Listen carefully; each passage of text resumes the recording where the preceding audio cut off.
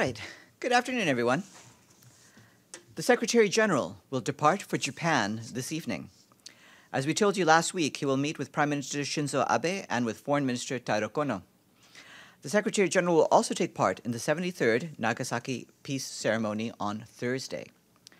The High Representative for Disarmament Affairs, Izumi Nakamitsu, is in Hiroshima today, where she delivered a message on behalf of the Secretary General at the Hiroshima Peace Ceremony.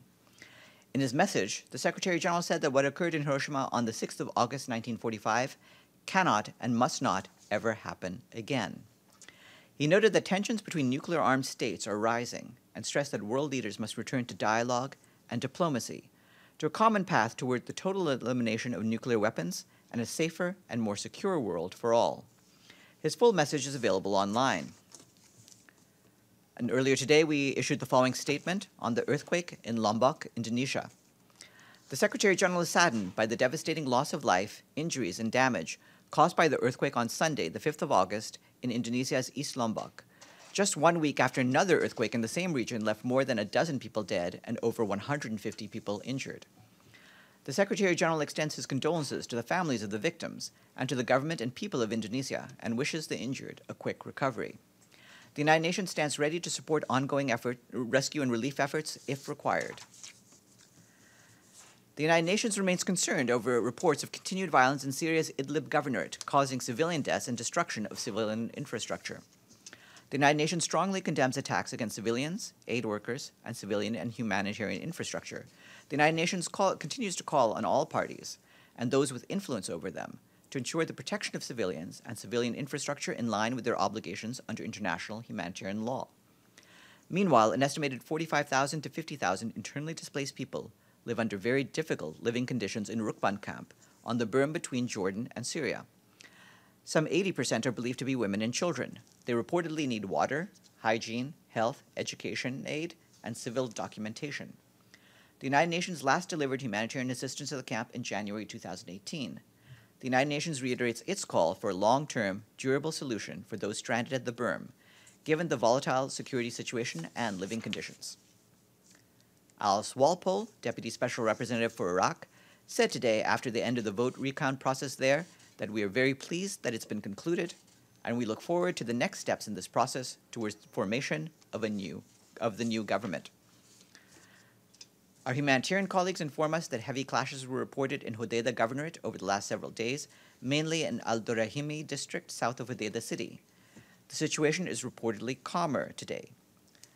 Since the 1st of June, escalating conflict in HODEIDAH has displaced more than 350,000 people, most of whom have remained in nearby areas.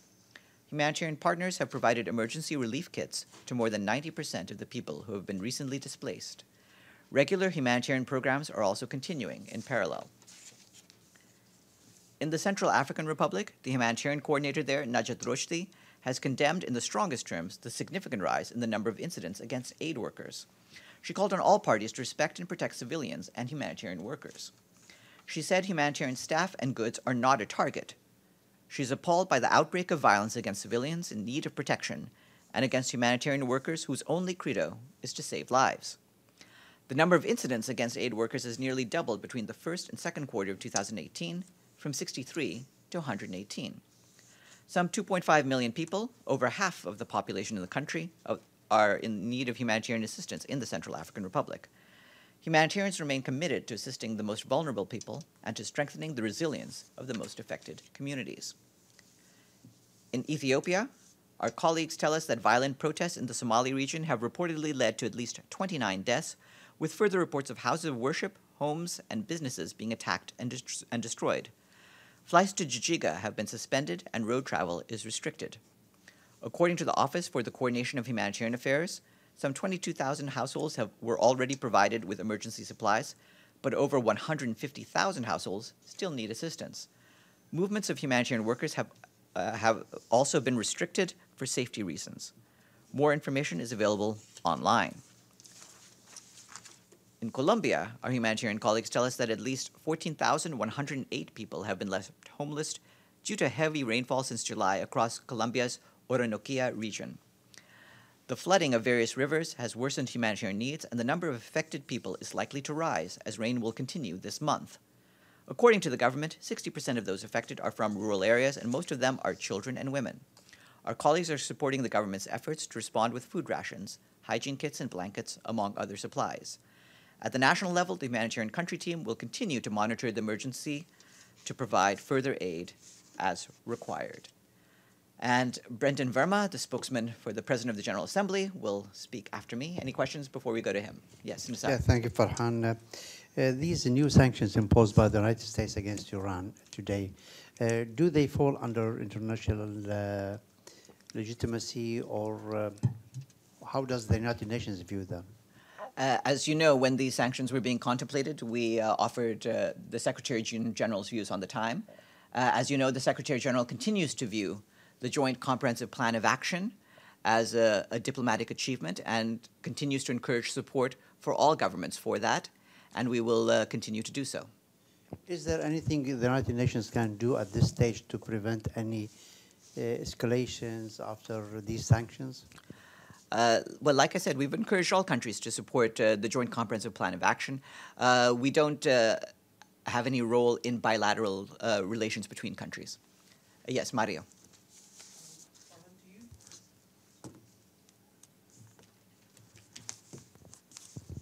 Does the UN have any information regarding this attack that took place in Venezuela on Saturday, and any reaction to what's happening in the country? Yes. What I can say on that is that the Secretary General is concerned about the latest developments in Venezuela and rejects any act of violence. The Secretary General once again urges national actors to make all efforts to seek consensus to address the country's many challenges, upholding the human rights of all Venezuelans and within the framework of the rule of law. Yes. Can I just have a follow-up? Yes. The Venezuelan government has blamed the Colombian president, Juan Manuel Santos, for this attack. Is the ESG concerned about what can happen in the region? We have no first-hand information on that. Of course, we would encourage all of the neighboring countries to work cooperatively with each other.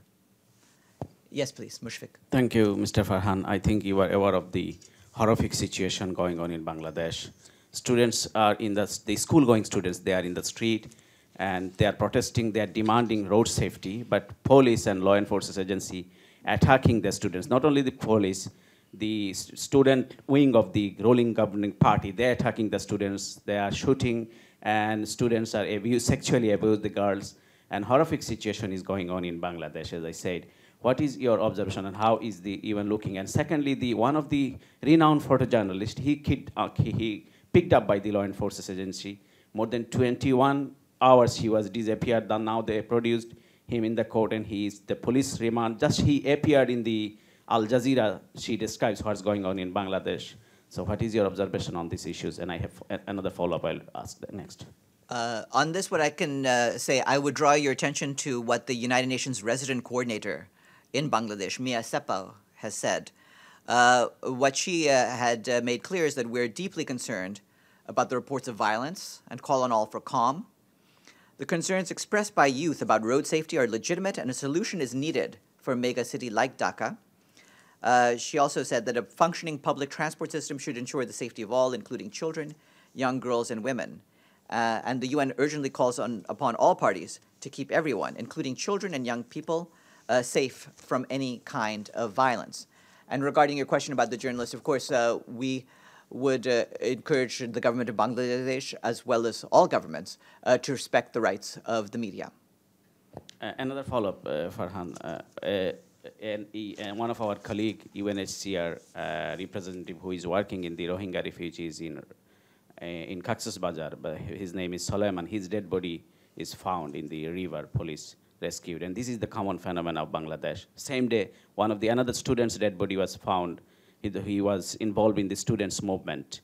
What is your, does Secretary General aware of that issues, this UNHCR official dead body found in the Cox's Bazar? Well, regarding that, we would be concerned about any deaths of aid workers, and we hope that this will be promptly and thoroughly investigated. Yes. Yeah, what is preventing the delivery of aid to the people who are stranded near the Jordanian border in the Rukban refugee camp? Well, as I mentioned just now, hold on a second.